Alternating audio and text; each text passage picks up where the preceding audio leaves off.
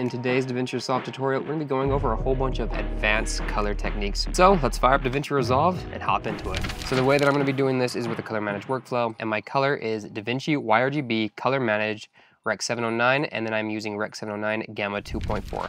If you're using a Mac, make sure that you click Rec 709A instead of Gamma 2.4. That will be the profile that you'll probably need for your monitor, whereas my monitor is a Gamma 2.4. Make sure you go into your footage, grab all of your footage, and what you're going to want to do is right click and go down to input color space and then put in the color space that you used on that shoot. And so this is the image that it gives us right off the bat, which actually is a pretty good looking image. And here is the node tree that I'm going to be creating today. We're mostly focusing on two things today: saturation and an advanced technique that I use to create glow to give me a very soft looking image, but also keeping the image decently sharp. So let's go ahead and just turn on this grade and you can see what it's doing. We're making sure that we have nice bright whites in the background. We have very, very soft skin tones over here. And the image feels sharp, but it also has this kind of soft, dreamy glow to it. If you want this node tree, you can go ahead and just grab it in the description below. I will have a link to it down there for you. So I'm gonna go ahead, I'm really quickly just gonna save this, and let's just delete all of these nodes, and we're back to square one here. So I'm gonna go ahead and create some nodes, and how I'm doing this is just pressing Alt-S. The first advanced tool that I talked about is gonna be the saturation, and this is the way that I like to do saturation. You can use the saturation wheel down here, but it's really not the most effective tool to use. So what we're gonna do is come up here, and we're gonna grab these two nodes, and we're gonna name both of these saturation. I'm actually gonna call this DSat. So now what we're going to do is we're going to change these nodes so that we can use the wheels as our saturation instead of just the normal saturation slider. And the reason why I'm doing that is that when I add saturation just with this node right here, what is actually happening, it's also adding luminance and not just saturation. So that's why we're going to be doing it on the nodes over here, because that way we can add saturation while maintaining the same luminance. What I'm going to do is just click this, right click, head down to color space, change this over to HSV, hue, saturation, and value. And on the DSat node, I'm going to change this over to HSL. Okay. And now we're just going to go ahead and turn off the red channel and the blue channel and just keep the green channel for both of these nodes. So now that we've done that, if we come down here on our saturation wheel, now when I pump it into it, I get a much softer saturation that is not increasing my luminance value, and I can actually push that pretty hard and maintain pretty good saturation levels. First thing that I need to do is actually just check my exposure and also just get my contrast right. Okay, so let's go to the first node, and we're gonna go ahead and label this to exposure. I'm just gonna go ahead and use the HDR wheel. This image needs just a little bit more, so I'm going to expose this about a half stop more. Come down here. We are just going to add some contrast right here. Going to do this nice and simply. And then on our spline editor right here, editable splines, click this handle, and we're just going to drag this down slightly, bring this up so we don't crush any of the blacks, and just pull this down. And then same thing on this side.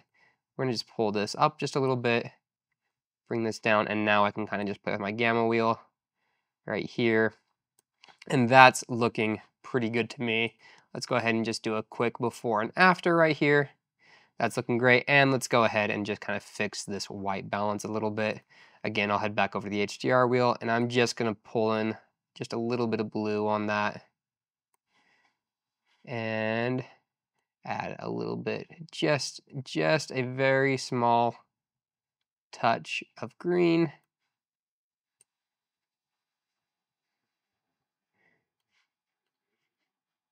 Those highlights also, we're just going to push blues into those highlights.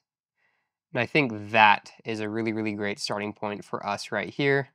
Now over on our saturation wheel, what I'm going to do is just start pushing this up ever so slightly. And you can see that's adding really good looking saturation to our skin tones and even our background over there. I'm going to push up the gamma a little bit and push up the gain. So the gain goes even, it's going to be kind of focusing more on like a mid-range. Okay, so I pushed up the gamma a little bit, and now I'm going to go to the gain. So if I push up the gamma, you can kind of see where it's playing with. And if I push up the gain, you can also see where this is playing with. So it's going to be hitting the kind of these tones faster. And so you can now kind of play with these wheels a little bit more to like be managing how much color is actually going into your image. So I'm going to go ahead and just reset this. And I'm just going to push some more saturation, just like this. Something around there is looking pretty good to me. Then on the desat wheel, I'm going to go into here and go down to my lift. And all I'm going to do is just desat this just a little bit. And what that's going to do is just take down some of my shadows a little bit and clean up my blacks down here just a little bit also. So now we can really quickly see what that's done.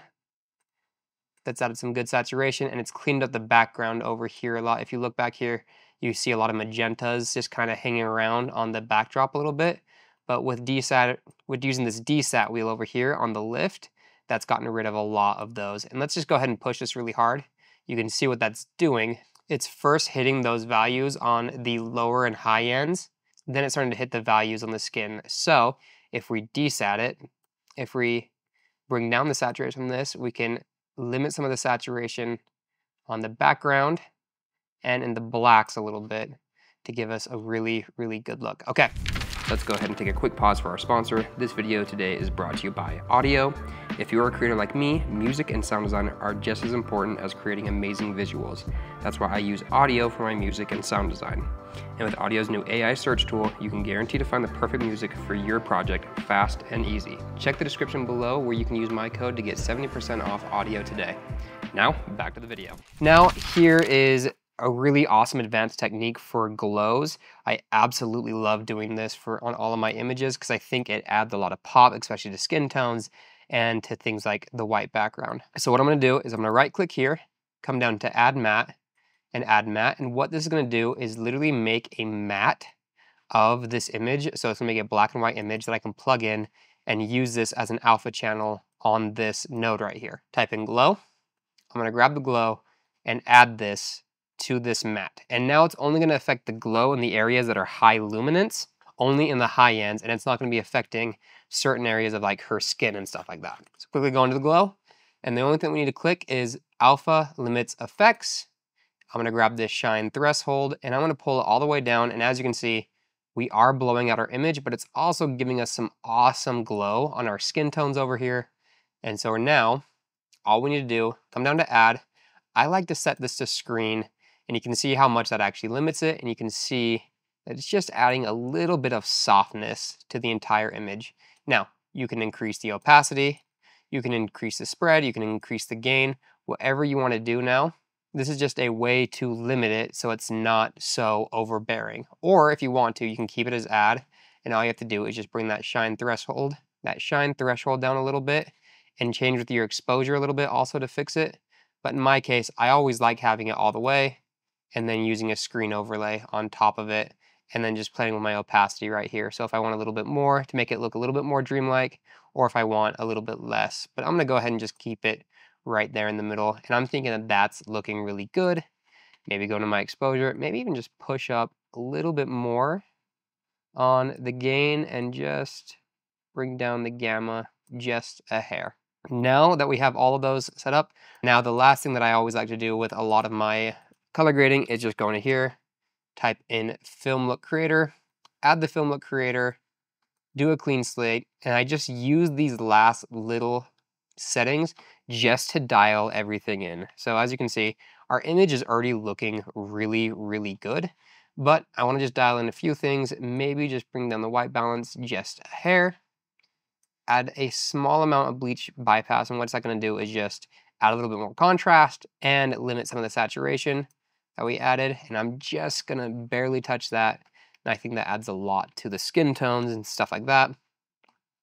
And then we're going to go down, add some bloom for it to soften it up a little bit more, and I always add grain on all of my images, and I'm going to do a 65mm for the grain right there, and that's just going to add some texture to the image that we have right here. Perfect, that's looking good. So let's go ahead and just do a quick before and after on all these. I'm going to turn these all off. So here is our original image that we filmed. This is what we filmed on camera. This is what we filmed in camera. we went ahead and we did a color managed workflow, which gave it this kind of normalized look. We fixed our white balance on our exposure. We added some saturation to our skin tones. We desaturated the background. And then we added some soft glow to the entire image to soften up the image. And then we added the film look creator as just a last final little tweakings. And of course, one other thing that you can do is just right before the film look creator is add a sharpen node. And I'm going to go ahead and just sharpen this down just a hair. Make sure I'm on sharpen. I'm going to sharpen it down just a hair. And I'm going to increase this. This is just like a feather for it a little bit. So I like to keep those at 50. And now you can see the image that we have created from this to this. So I hope that wasn't too advanced of a tutorial. If you want this node tree, it'll be in a link in my description below. And if there's anything else that you want to learn, go ahead and ask. Thanks. Love ya. Bye.